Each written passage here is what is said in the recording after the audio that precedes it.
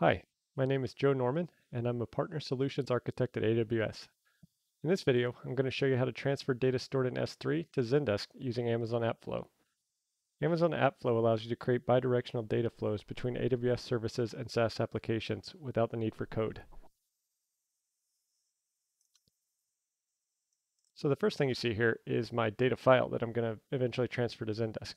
So it's a CSV file, I'm just displaying it in Excel. You can display it in a text editor or anything. The only mandatory field that Zendesk needs to create a user, which is the type of object I'm going to create in this demo, is the name field. All the rest can be basically whatever your data source has. It's transferred over, and we'll be able to map those to different Zendesk fields, and I'll show you how to do that in AppFlow shortly. So one thing I want to show you is that these users don't exist yet in Zendesk. So the browser window here is my Zendesk dashboard. I've got people pulled up. I've got these 6 users who are all just test users, all jnorman at jnorman at. Don't match up with these 10 users that I'm going to add here. So this CSV file needs to first be stored in Amazon S3. So I've got a bucket here named AppFlow Zendesk Norman, and I stored it in the video path. So there it is, already uploaded. I've also got this errors path here, and I'll show you what that does shortly.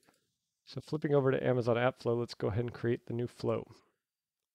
So the first page of the flow is some metadata. So I'm going to make a name here, Zendesk users, RJ demos. It could be anything you want. RJ demos is my fake company name.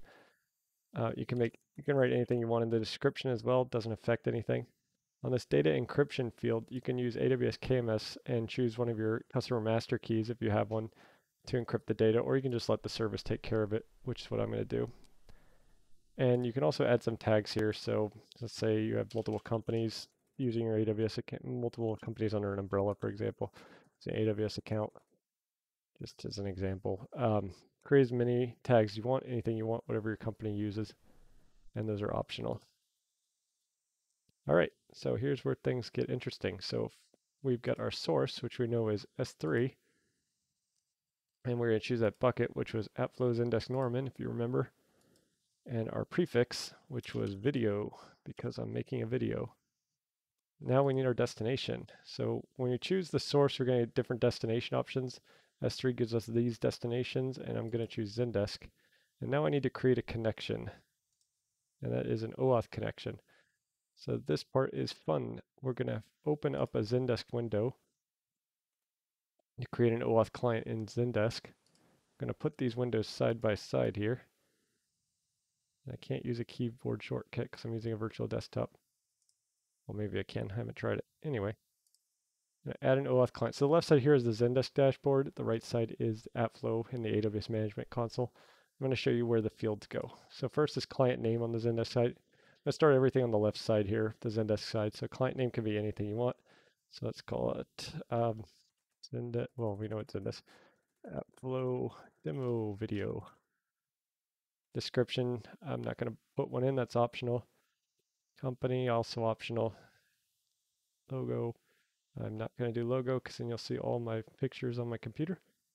All right, unique identifier. This is where you actually need to start copying things over. So that's going to match up with your client ID. So just use the one it pre-filled, which is based on my name that I put up there. And then I'll do RJ demos just to make it a little more unique. So I'm going to copy that unique identifier field over to client ID on the AWS side. Redirect URL comes from right here in the AWS in the URL, the address bar. Can't think. So you copy this part from the address bar right up to the slash after AppFlow, including the HTTPS, paste it there in Zendesk, and add OAuth to the end of it. And then when you save, you're going to need to copy the client secret.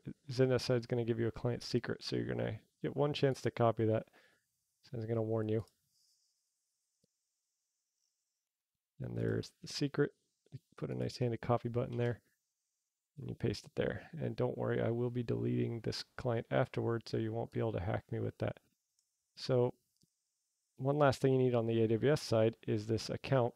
It's your Zendesk subdomain. So it's everything between the slashes, the double slash for HTTPS, and before Zendesk. So mine is D3V-RJ demos. It's a Zendesk sponsored account. And then last box on the AWS side is a connection name, which you can be anything you want. So we'll call it Zendesk demo. And I'm going to save on Zendesk side to make sure that's working. No, it doesn't like my connection name. So I guess it doesn't like spaces. Learn something new. All right, so now you're going to get to either approve or deny the OAuth scope. So we read and write all user data in your Zendesk account. I'm going to allow that. And that's done. I'll remax out this screen, this window. All right, so now that we've created that connection, that stays there so we can reuse it next time we make a flow. You don't need to go through that step every time now that I've connected to Zendesk. I'm going to do users because my data matched up better with users. You can also do tickets if you got ticket type data when connecting to Zendesk. All right, so if data can't be transferred, this field's optional. You can choose to put it to a place or you can choose to skip it. So that's what I made that errors bucket for that errors path. So I'm going to just add that there. In case there's any problem with the data, that'll give you an output there. So now you specify your flow trigger. So run on demand just means when you click a run button at the very end of this, your data will pull from S3 and write to Zendesk, and only when you press run. You can also have the option of doing schedules. So you can do up to every minute. It can get as granular as every 1 minute. Set different times. It's kind of like setting up a recurring meeting in Outlook. Your times here, so you got hours and minutes. That is based on your browser local time, so in 24-hour format. So it's 1:15 a.m. for me, which would be 01:15, and that'll translate it behind the scenes, so you don't have to worry about translating time zones. And you can set a start date and optional end date. So I want to start today at 2 a.m. You can do that. And the only option here you have is to do an incremental transfer, which means it will transfer data that it hasn't. So in the case of an S3 bucket, what that means is if a new file shows up in that S3 bucket, it will transfer new files only that show up and not files that have already been transferred, CSV files. So that one that I showed you will be transferred once. The first time the schedule runs, it'll transfer that file I showed you. If I add a new file any time between now and then, it'll transfer the data in the new file or files, but it will not transfer the original that it transferred. So it's only transferring new files that didn't exist previously each time it runs. But in this case, to make things simple for the demo, I'm going to run on demand. All right, now we're going to do the mapping. So at the top here, you have the ability to upload a CSV file to the fields map, but I'm going to show you how to do it manually. You have three choices. So you can insert new records, which will take all your fields from that CSV file and make new users out of them in Zendesk. It could update existing records, so it won't make new ones, but it will just update any that it finds existing. Or it could do the one that we're going to do, which is a combination of the two. It's the word upsert, which may or may not be a real word. I haven't looked it up. But it's a combination of update and insert. So if it doesn't find a user for each of these 10 users, it will add them. And if it does find them for any or all of them, it will update. So if Carlos Salazar already exists and one of these fields is different, it will update that field that's different. If Diego Ramirez does not exist, it will add Diego Ramirez. Get the idea. All right, so we've got a map S3 on the left with Zendesk on the right to do an upsert. So we basically need a unique identifier to match between the two. In my case, email is going to be unique on both sides, not really ever going to change for users. So I'm going to map those, and that'll kind of be my primary key for my upserts. And that means if it finds a match on both sides of those, it's going to treat it as an existing record and update rather than making a new one. All right, now we do the rest of the mapping. So I'm going to map all fields here. Left side is S3 and the right side is Zendesk. They happen to match in this case because I made them match in my CSV file. In many cases, they won't match, so it's your job to decide how fields match from source to destination. So this is going to be pretty easy since the names match here. So name matches to name, external ID matches to external ID, email matches to email. On the Zendesk side, you can read the Zendesk API docs. Oh, I don't need email because I use that as my upsert mapping.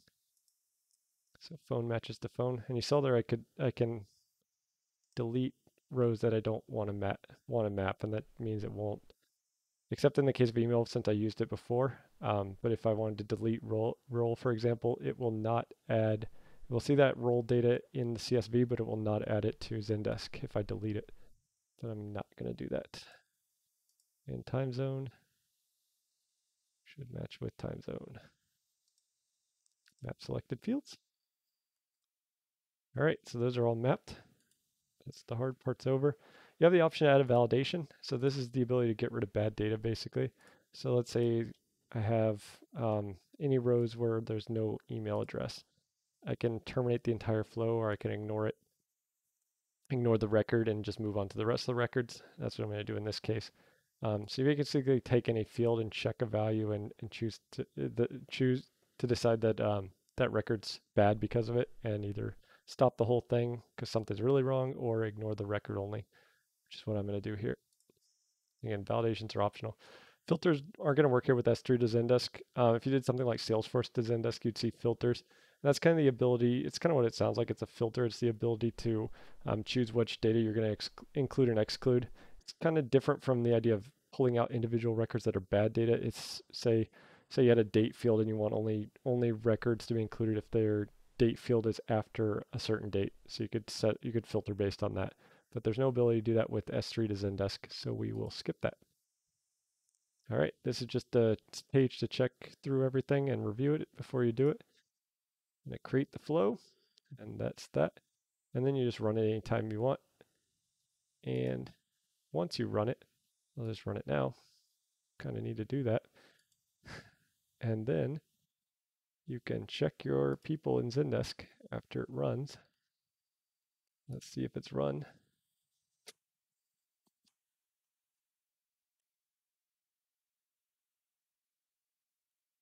And there we go. We've got 16 users, so we've got the 10 users added now. Look at Carlos Salazar. Yep, they're all there. All right, so that's that. Thank you very much for joining.